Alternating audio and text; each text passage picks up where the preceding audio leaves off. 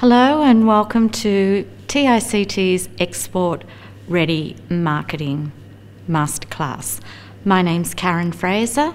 For those of you who don't know me, I have approximately 35 years in the tourism industry. I have worked in the area of inbound marketing.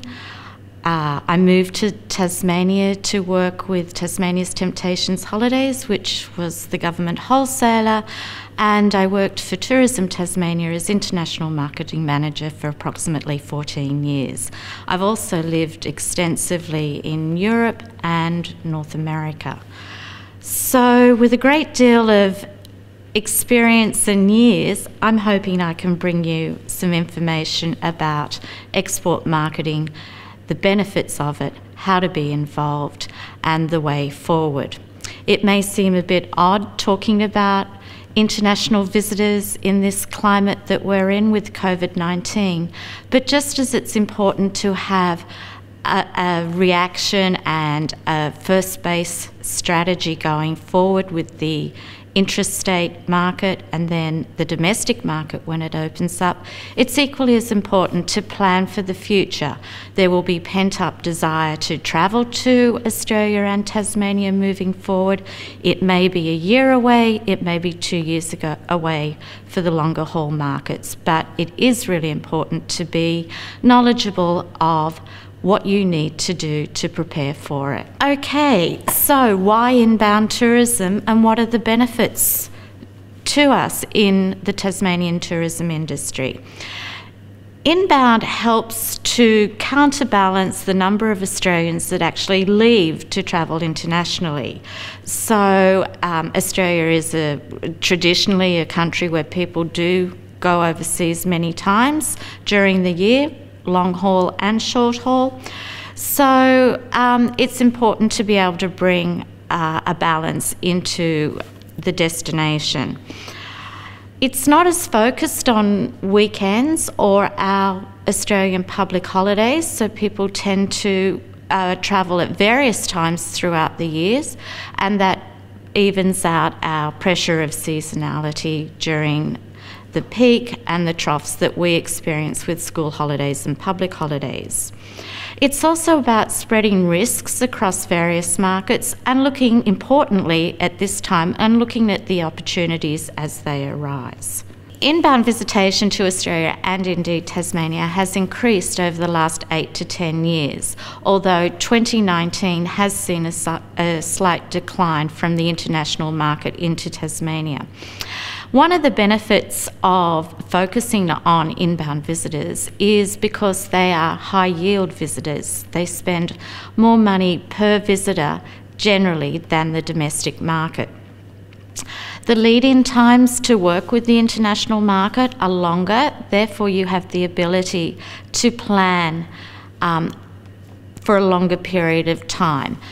And then that gives you the ability to look at where the various sectors that you're working in can fit in your planning scheme. You meet people from various cultures that adds more colour and depth to your own experience in life. And I think one of the great benefits is you get the opportunity as a tourism operator to share the benefits of Tasmania with your international guests.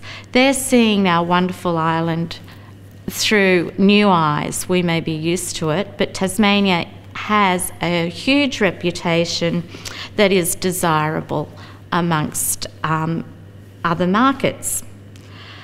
You get the opportunity to make lifelong friends because working with the international trade and inbound tour operators is a big commitment, and people are fairly stable in this industry, so there's benefits in making great colleagues and friends over a period of time.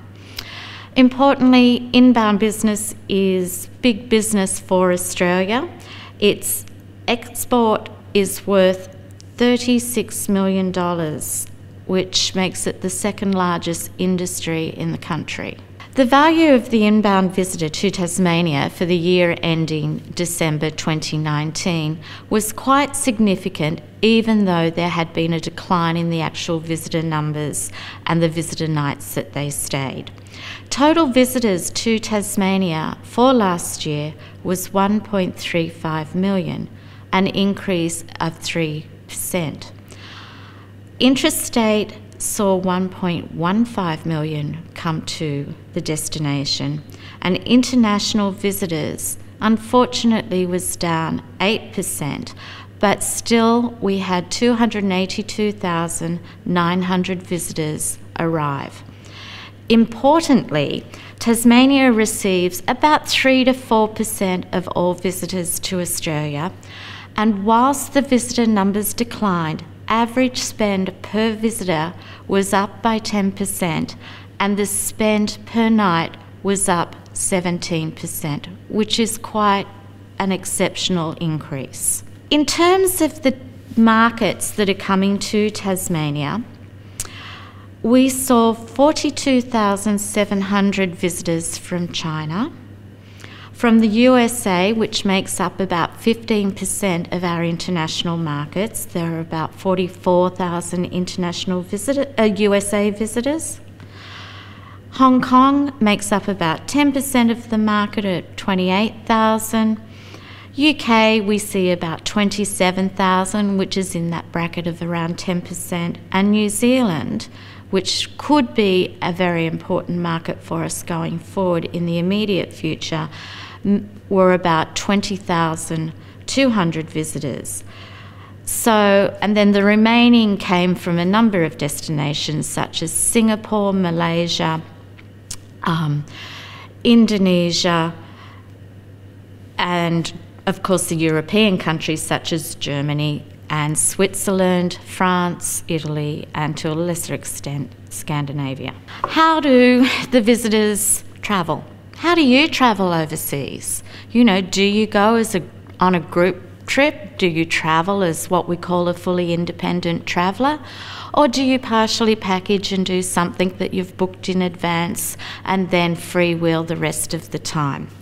So for the international market, again, they travel similarly. So you have the group inclusive tour where all travel, accommodation, transportation are all pre-packaged and purchased in advance. Then, as I mentioned before, the fully independent, or FIT as it's commonly referred to in the industry, make their own arrangements. They possibly purchase part of their package via a traditional means such as a travel agent or an online travel agent and an airfare in advance. Partially packaged again, you'll see them purchased air and maybe 1 or 2 nights in the city that they arrive into. Looking at visiting friends and relatives, the VFR market, typically spend at least part of their time staying with friends or relatives, and they may travel with them to see other parts of the destination. They may use an agent to book their flights, obviously, but also part of the package that they're going to encounter. And then if they're here for education, they may be staying for a lot longer, but generally their length of stay in the destination is much more than the typical round the island visitor, which is about 10 nights. The backpacker market is an increasing lucrative market for the destination. Whilst they don't spend a great deal on accommodation, they may not be staying in 5-star luxury, they will, however, stay longer in a destination, and they tend to engage in more experiences within the destination. So the value of that tourist gets shared more around the industry. Business travel is a lucrative market. Whilst it's pre-packaged in terms of the reason for them coming to the destination, whether it be for a conference, a sales trip, or meetings, they then can extend longer to enjoy more of what that destination has to offer. They may only stay an extra couple of nights, but they can also be good return visitors. The education traveller is one that will also come for a special reason. It may be to do a short course or a longer course. They can be uni students, but they also can be travelling as an alumni group, so a group of like-minded visitors that will do maybe a special interest course or involve themselves in another sector as well as tourism. The other sector is special interest, and that's similar, say, to the education travellers. So they come here for a specific reason. They may be wildlife enthusiasts, they may be birders, they may be what the UK call puffernutters, which are people that are interested in steam trains. There'll be various reasons as to why they come to a destination, but again, it's another segment that could be of benefit to your product if it fits well. Cruise is an interesting segment, particularly following on from what we've been experiencing. However, it is an opportunity to leverage the ability to sell your product within a structured format. So planning is a key benefit with the cruise market, learning to work with the shore excursion operators and offering product and promoting it to the type of people that are on board, the type of ship is really key, and we can cover that off further along in learning about the international visitor. Okay, so researching and understanding the international visitor is key. There are a great deal of benefits to the international market, as we saw earlier, but there are also challenges. Travellers may have little knowledge of the destination, so part of the role is education. There are higher marketing costs to reach the international markets. You need to be aware of the requirements of each market and segment. The itineraries tend to be complex. There's language and cultural differences to take into consideration. And you need to be aware that it's a long-term investment before you will recoup some of those costs. It may take several years to see a return on investment. In considering with working with the international market, it's really important to consider your product or product offerings and to take into account whether you believe your product is strong enough to stand alone and attract visitors and get the interest of the trade and the industry, or whether you think it would be more beneficial to work with a group of operators and bundle your product into developing a larger experience. In many ways, this is more attractive to the travel trade because it's less work that they need to do. So the things that you should consider is product tailoring. Really know who your market is and the segment that you're attracting. Are you working currently in the domestic market? And what are the type of people that are experiencing your product currently? Really know your unique selling points and what it is about those that will appeal to the market that you're targeting. Have you got feedback from operators and from guests? You should review that. Consider your product pricing. Consider the pricing that your market that you're targeting will be prepared to pay, and will that allow you to work within the network and be able to pay the sufficient commission levels that are required. Where's your location? Are you within easy reach of a main city where people are likely to arrive into? Or do you need to work with a transport operator to get them to your attraction? Where is your attraction and what is it? These are the things that you really need to consider. What are your hours of operation? How long is the experience that you're providing? Have information easily available for your clients. Reservations, how are you taking bookings? All of these things need to be considered well in advance.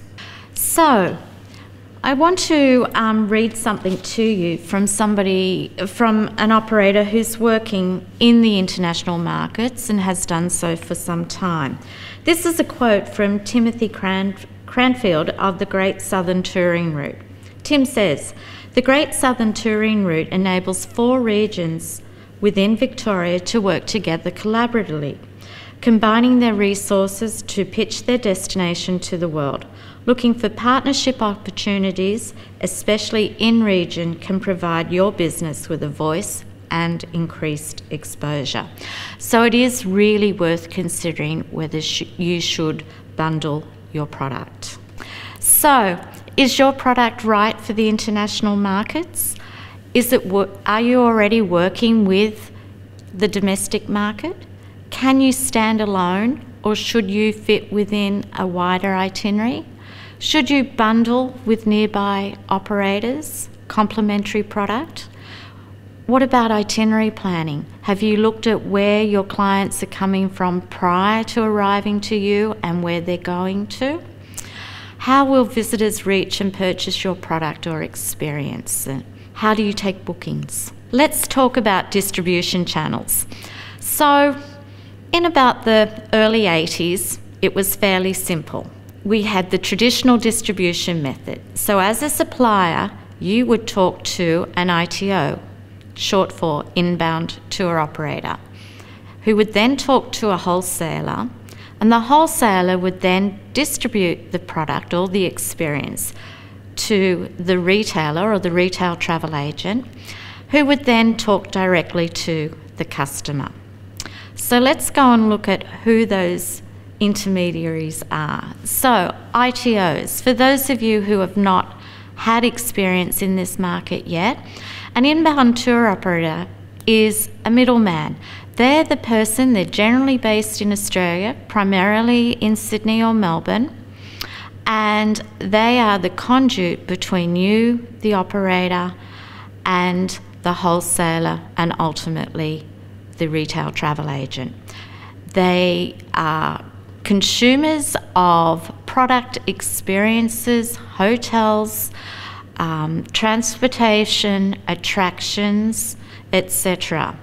So it's really important to build relationships with these people and also to be aware of the required commission structure. So the inbound operator is the conduit to the wholesaler. You've paid them 25 to 30% commission, and the wholesaler, for example, maybe someone you know like Hello World, who work in the international market as well.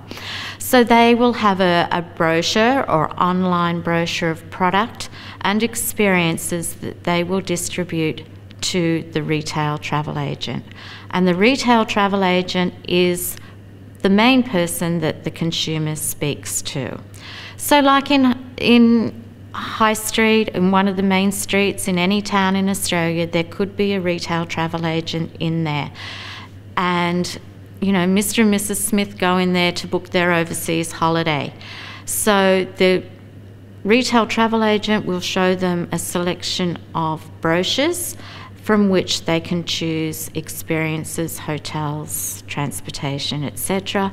Or they may come as a bundled up package, as we've spoken about before in the GIT sector. So, if you look to the other side of the screen and you can see the new distribution channels. Not so new, they've been around for quite some time now. However, it's a bit more of a maze. So there you are, sitting up there as a tourism operator in the supplier box, and there's your customer at the very bottom with a number of intermediaries between you and them. Through your website, you can still reach your customer directly. That's a given. However, you may also choose to work with a channel manager, which are a new tool that allow you to manage your pricing as well as your calendar to enable you to work more closely with the other distributors. So some of the channel managers you may be aware of or are working with could be the likes of SiteMinder, Little Hotelier, Front Desk. There are many.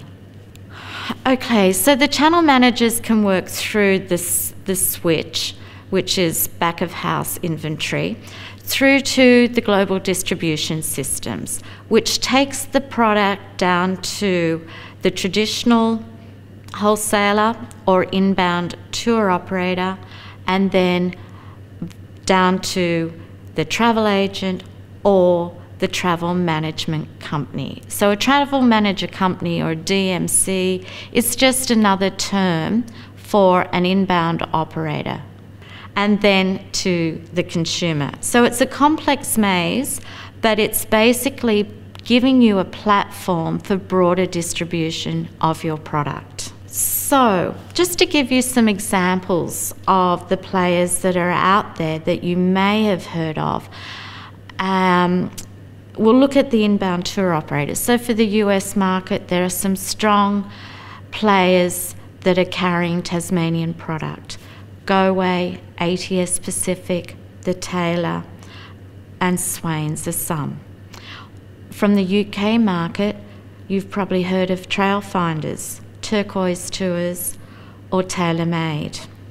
And then from the China market, China Travel Services, Japan, you've probably heard of Kintetsu, JTB, just to name some. And so each market has a particular inbound operator that they work with in Australia, and who then work with the wholesalers that have a range of retail travel agents or online travel agents that support the sale of your product. Okay, now we're going to deal into the subject of yield management, but there are a couple of things that we need to look at first.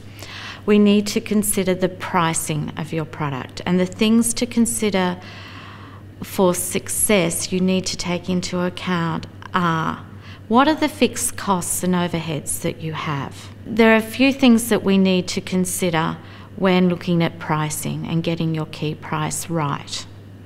They are your fixed costs and overheads, your competitors' pricing, and the level that the target market is prepared to pay for a similar experience, the cost of distribution of your product and the various commission levels that need to be built into the overall price, any ongoing variations in seasonality, and what is the bottom line that you really need to make to be successful. So once you consider all of those components, that will give you your key target price. So in yield management, it's the science of looking at that key target price and what you need to pay out. So looking at yield management, which is about seeing how you can get the best possible results from the way that you distribute your product, let's look at this chart. So say you have 40 tours in a season to sell at $100, then your net revenue is $4,000 and there's no commission paid. If you're working with an inbound tour operator and you sell 10 tours to that inbound operator where you've paid them. Now we're going to take a look at yield management, but before we do, and let's have a look at this chart, and I'll go into detail on the chart later, but just to point out to you the commercial realities of paying commission. And remember, you've already packaged the commission into your price. Let's look at how it works across the board. So retail travel agents receive a 10% commission, domestic retail travel agents. Wholesalers, if you're dealing with either domestic or international wholesalers direct, you will be paying 20% commission. And if you're working with inbound operators, it will be somewhere between 25 and 30% commission. So in this instance, Let's have a quick little scenario where we have 40 tours to sell over the course of a season. If you're lucky enough, you think you can sell 40 tours directly on your website or through walk-ins without the support of the industry, you have 40 tours at $100. So that will net you $4,000 revenue and nil commission. If you're distributing your product and you think that you'll sell 30 tours to the retail travel agents at $90 because they get their 10% commission, your net revenue will be $2,700 and the commission paid $300. Working with wholesalers, whether domestic or international, you'll be paying 20% commission to them, which is $400. And if you sell 20 tours at $80, your net revenue is $1,600. Working with inbound, which as we said before, receive between 25 and 30% commission, and you're selling them 10 tours at $70, your net revenue is $700, and the commission that you've paid is $300. So as a total, your net revenue is $10,000 with a commission paid of $1,000. That's just one example. Okay, a second example. Now this example is where your product is being distributed further across the board. So of your 100 tours to sell, 20 of them go direct at $100, the nil commission and a net revenue of $2,000. 20 tours go to a retail agent at $90. So there's $1,800 in your pocket and $200 commission paid. 30 tours at $80 gives you $2,400 in your pocket and $600 commission paid out. If you sell 30 tours to inbound at $70, your net revenue will be $2,100 and $900 commission paid to them. So therefore, you have a total of $8,300 revenue or $1,700 commission paid. So your average commission across the board in this example is 20.5%. There are many, many variables that are possible with the way you distribute your product. One of the challenges is planning for them. And again, this is something that we can cover off in more detail in the workbook that you receive. Commercial realities. Let's go back and have a look at them again, because commission is very much part of the industry. And you can afford to pay it because you've done the homework and you've considered all of the requirements that you have to arrive at your key price point. So, commission levels, succinctly. Retail travel agents, 10%. Online travel agents can be anywhere between 15 to 20%. It will be interesting, I know, because some have rates of 12%, so a little bit lower than what we're saying there. Wholesalers around 20%, inbound operators and shore excursion companies 25 to 30%, and importantly, in working with this industry, the contracting period is not from calendar year to calendar year. So the contracting period is from the 1st of April to the 31st of March every year. Bear in mind that the industry also works 2 to 3 years in advance. So working with an inbound operator, looking into the future, that today they would be looking at contract rates for 2021, 22 and even 22 to 23. So that is something really to to bear in mind in working with the industry. Let's just go back a little bit and spend a little bit of time talking about channel managers. So, we mentioned that they are an important tool to make your life easier in the long run. Okay, so channel managers act as the go-between for accommodation and tour providers and distributors. So they provide that tool where your pricing, your rates, and your calendar are located. So you don't have to worry about overbookings. Channel managers manage your inventory via multiple distributors for a relatively low fee. So the pricing can be around $40 a month or a percentage of commissions. That decision on which travel manager you would use is very key, and it's something that I think operators really need to consider and analyse as to which is going to provide the best value for them. Is it providing a flat fee or is it providing a small commission level? It really is up to the individual to work out. They provide, as I mentioned, the behind-the-scenes tool to manage inventory and third-party websites.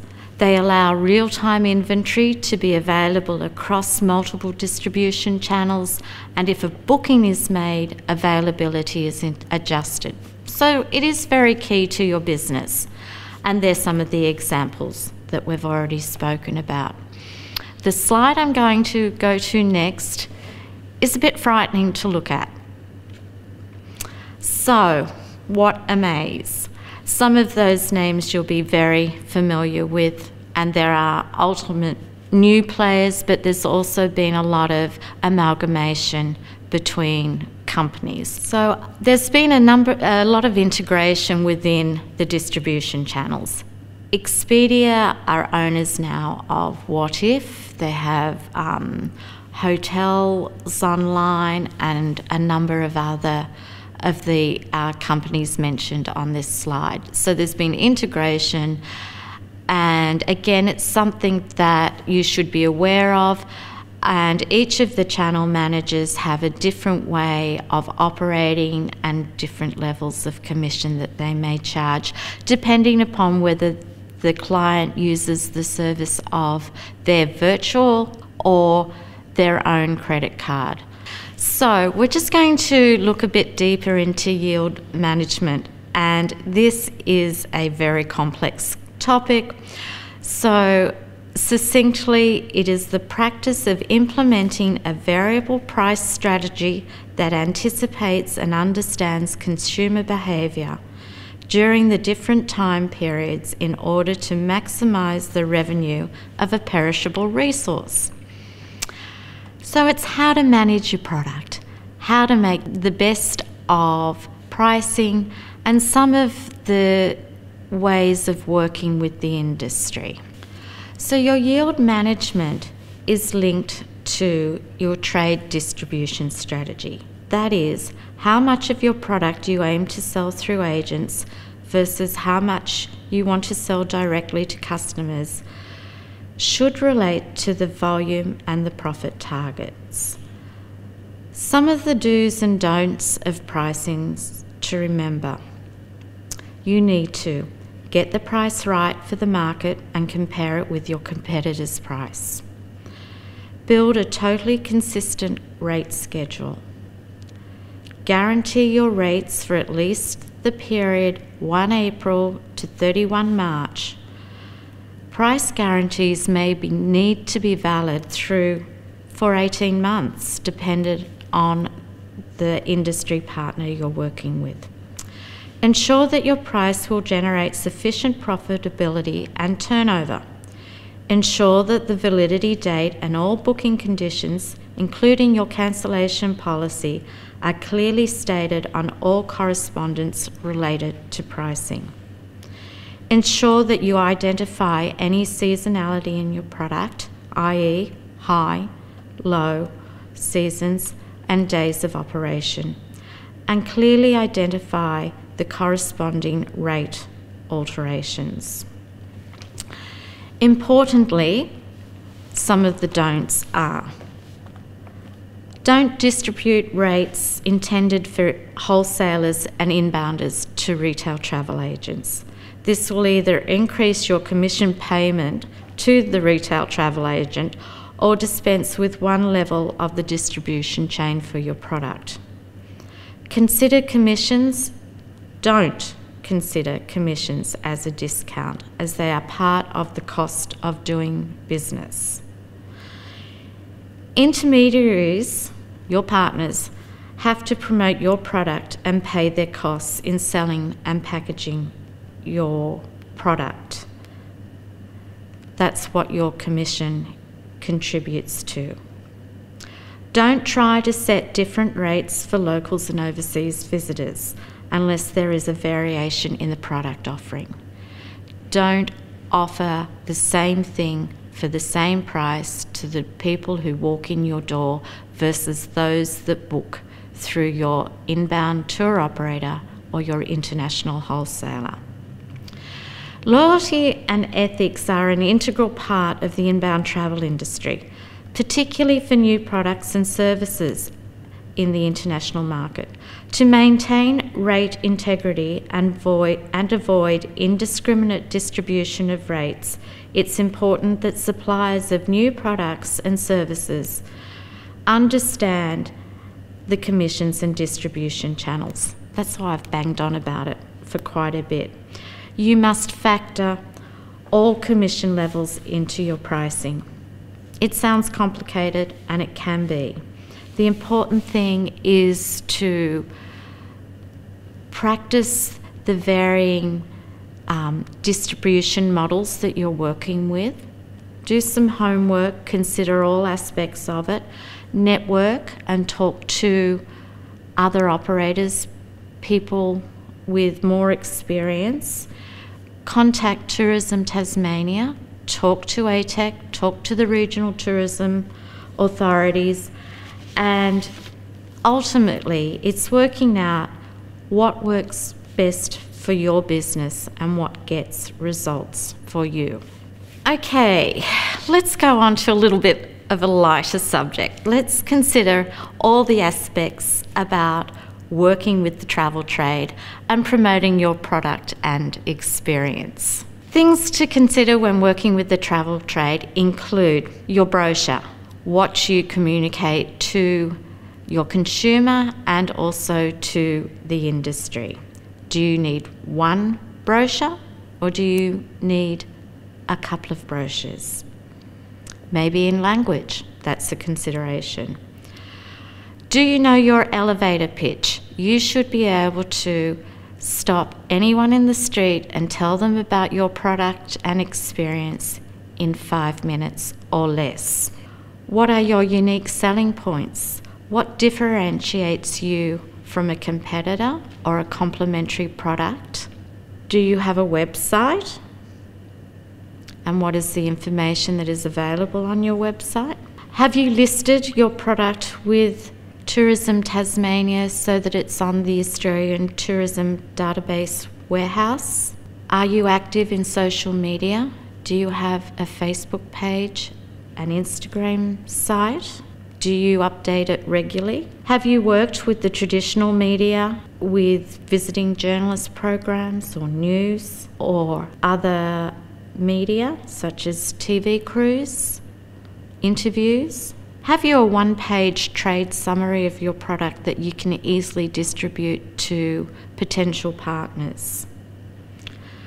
Do you have an image library of images with clients, customers captured, featuring people from your target markets? Do you have videos that you can provide to trade? Do you have reviews and accolades and awards, for example, state tourism awards, national tourism awards? You need to provide this sort of information to your potential trade partners. And then on top of that, if you're dealing with non-English speaking markets, providing translations. So there is a lot to think about. Other things to consider when working with the trade. Large and small operators. It's not a one-size-fits-all industry. It's about finding what's going to best suit your business. Consider local operators. Within Tasmania, we have a number of experienced companies that are already working in the international market.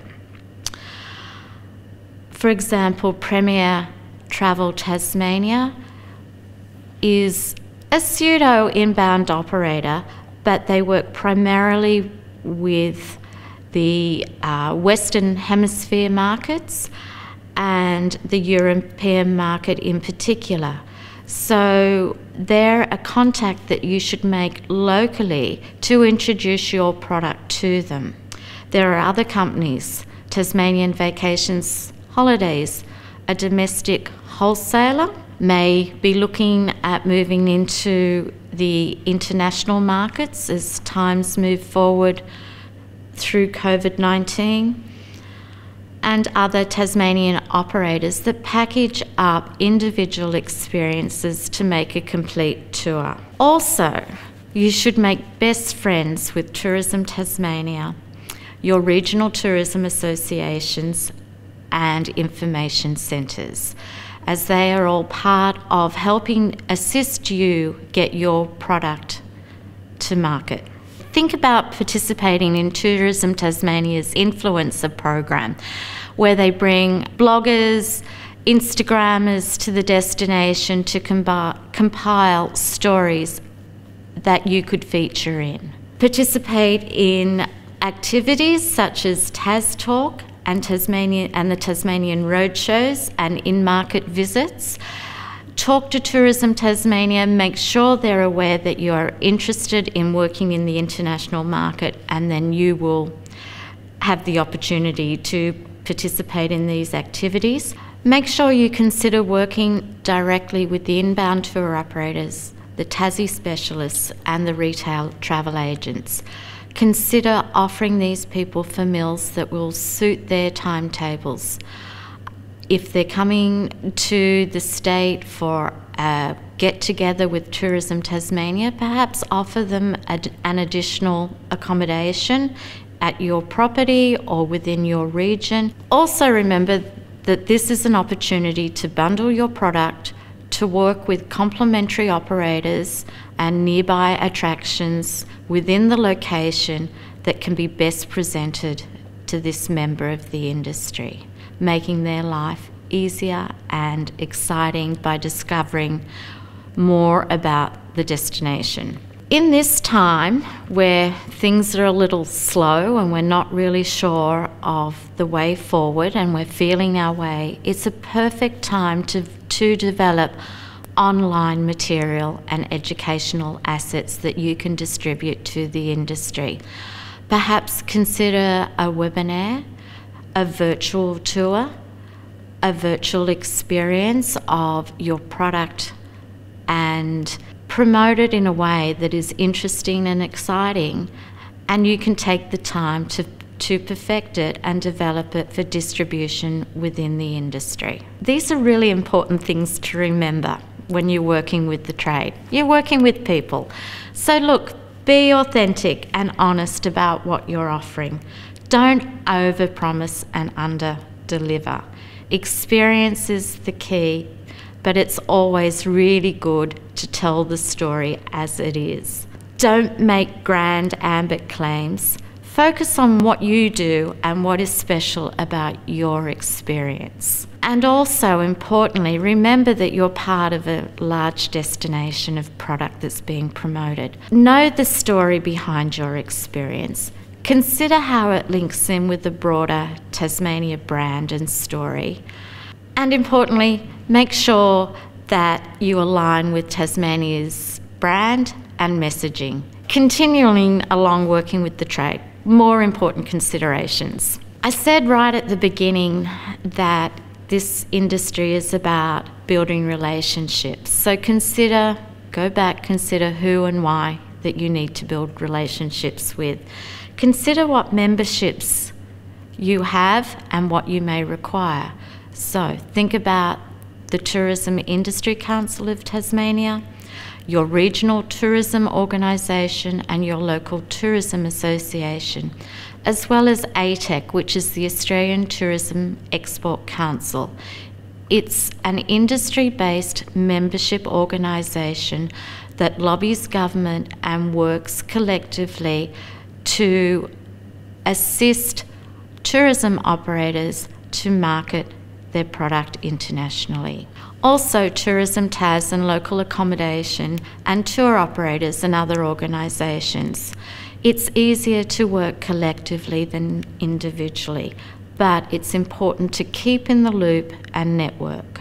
Again, can't say it enough, your friends, your neighbours, your family should know your elevator pitch, and you should be able to deliver it ad infinitum on call. Offer as many presentations as you possibly can. Practice delivering presentations and offer to do presentations within Tourism Tasmania, the local tourism visitor information network, and your regional tourism organisation. The more presentations you do on your product, the better you will become. Seek feedback, really important. It helps you tweak things that you may not consider important, and it's a way of providing self-improvement along the way. The most important thing to consider, I think, in this industry and building relationships is also to build a football team around you. Whilst you promote your neighbours and complementary product, they will promote you. It makes life a lot easier if you work as a team and work together. After all, that's what we do in the tourism industry. One last thing that I would like to mention to you is what I consider your most invaluable resource, and it's located on the Tourism Australia website, which is www.tourism.australia.com.au, and it is the Tourism Export Marketing Toolkit. It has so much valuable information for you online, and it's free. Well, that's it. Thank you, everyone. I hope you've enjoyed this masterclass, and importantly, I hope you've learnt something, and I hope you are ready and interested to go forward and market your product, your experience internationally.